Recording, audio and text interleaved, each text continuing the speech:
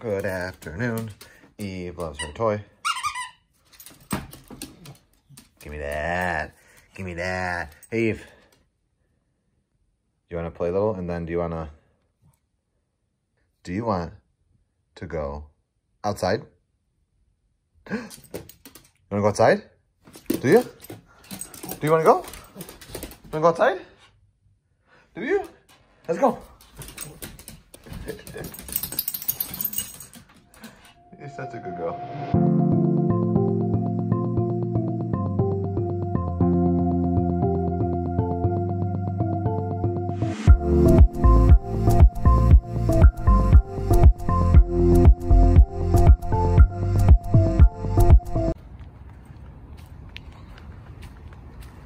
Now that it's nicer out, we can start bringing Eve on the longer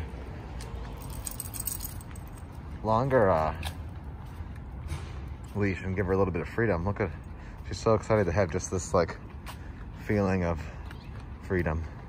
Eve says, wait a minute. I know this place from a different lifetime. This is where Sarah and I first moved in. Our first apartment was actually those two windows right there above the door. That one and that one was our first apartment after we got married. We didn't have Eve then. We had Eve at our second apartment. But it's so funny to be in this building area because we were only there 11 months before we worked on the Southside, but it was a good time. Eve, you never lived here. What are you trying to get in the door for? Sarah and I lived here before you were part of our family. Before you were born, actually. But you didn't live here before. She says, I want to. To give you a little perspective, here's the Starbucks and the Ansiders we've been to. Eve is over our walk already. And that building right there is the building we were just on the other side of the inside part of the building. But this is what happens. Eve goes on a walk and then she's like, you know what? I'm over it. We're done. I'm just gonna stop right here. What did Uncle Grant bring us? What did Uncle Grant dump on the passenger seat? Oh no. Christina will find out soon. Does this remind you of the night we packed my apartment and we got Wendy's at 3 a.m. and... The trauma? Yeah. Did you say drama or trauma? Trauma. Both. Both. When we fall off the plant-based train, we fall off hard. This is their pub chicken sandwich, pretzel bun. Never mind, second wind. She just found, hey, don't chew the cord. Oh, you got yourself trapped? She found her way up to this like mini boutique hotel's balcony. We gotta go home. We got a walk ahead of us now. And I'm willing to bet you're about to give up in about 3 feet. So today has been kind of a special day. We've been hanging out on the south side. And I came back to the apartment to hang out with Eve for a while, give her some love. Because tonight, having a little slumber party at Grandma's. So we went on a long walk. We've been running around. We've been playing, getting her set up to have a little nice R&R, a little Eve time. And then we'll see her in the morning after we're done working, but here she comes. Oh, hello. You heard the car outside? That car was through the door. I don't want to say the O word again. Not through the floor. Don't mind those frames. I still have to hang a few things. We've not hung anything in our bedroom, and I still need to do, that's where all the hanging needs to happen left, pretty much. Those two white shelves that used to be in our living room are going in our bedroom, and we got these new white frames to go on them. And then I have like Sarah's bouquet that we have in a shadow box from our wedding that I need to hang up, and her hats and stuff. So I'm sorry. We're getting there. Okay. Is this not just an absurdly beautiful city and skyline? Oh, we were having our picnic just around the bottom left of the screen yesterday. That's the Drake right there. Our gazebo. Right there. Boom, gazebo. All right, I'm getting back to Sarah's mom's in just a nick of time. The State of the Union address President Biden's first one begins in 10 minutes. And for the first time ever, there will be 2 women standing behind the president. That is cool.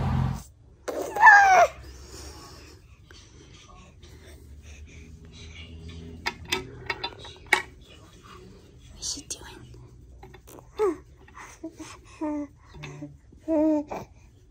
What's she doing? Check it out. VP and speaker. Oh. Hold on. First lady. Oh, I love her. Yeah.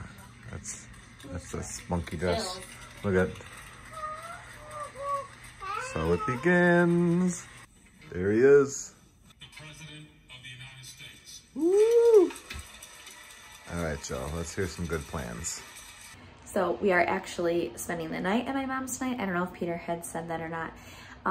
So it's kind of this fun little slumber party. We're gonna sleep in my old room, which is now set up like a little guest room slash office. So that is nice. And it's just one of those things that, like, for so long we talked about how, like, when there would be grandkids around, that we would have these types of nights at my mom's. And even though James is so small and we're staying here tonight too, and he's stayed here the night before, I don't know, it just like feels special. He did fall asleep, but during the speech, but he is only 5.5 months old, so it doesn't. I don't hold it against him that he fell asleep during a political speech. But I think President Biden did a decent job. I'm very optimistic about the job plan that he proposed. I feel like one of the positives to us starting this vlog is that we have gained some really close international friends, not just in the UK, but all over, and to hear their personal experiences about certain things that other countries do that America doesn't do, that might want to, and I believe should do,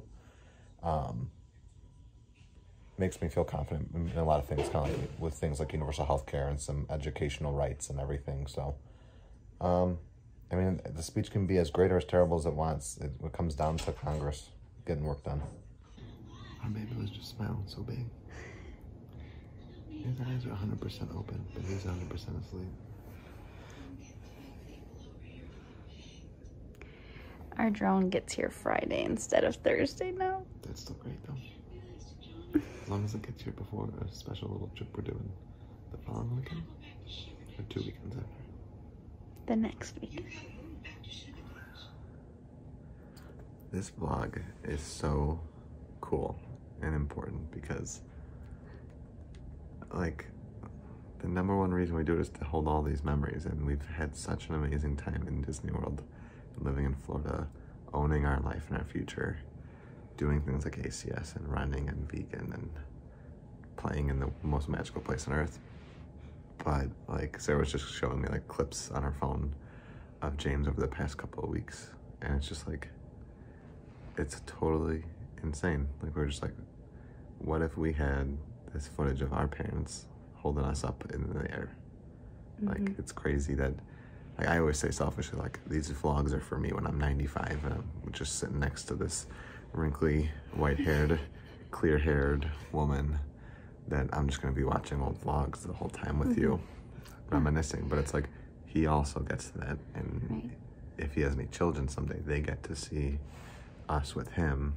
It's just, Yeah, and it's cool because, like, no matter where we are, like, that's why, like, the whole It's Good to Be Home thing makes sense, because it's just, these memories are forever ingrained, and they're, like, they're special because of us.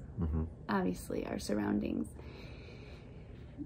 you know, dictate what we're doing and whatnot, but, like, it's our treasures for us. yeah. I didn't even know that you were going there with this clip.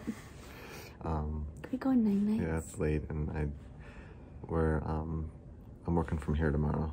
So, like, we're gonna work from here during the day, and then, like, right when I'm done at 4, we're gonna hit the road to get back up to Eve. It was, I had so much fun on my walk with her earlier. Yeah. Running around, I miss her. Yeah. But we're gonna put in a clip right here. April 28th, the month is almost over. Ooh, an Andy Warhol. Gotta love some Andy. Sometimes people let the same problem make them miserable for years when they could just say, so what? I mean, I like it. It's definitely written in a way to get through to some people's perspective, but I like that same ideology phrased differently, I think.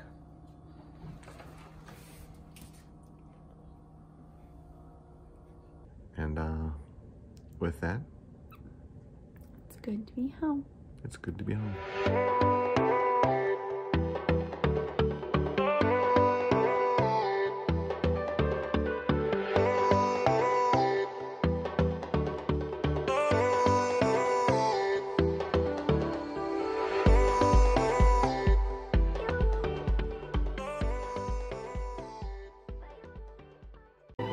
We know what our goals are. We know what we hope to accomplish. And believe me, it's the most exciting and challenging assignment we've ever tackled at Walt Disney Productions.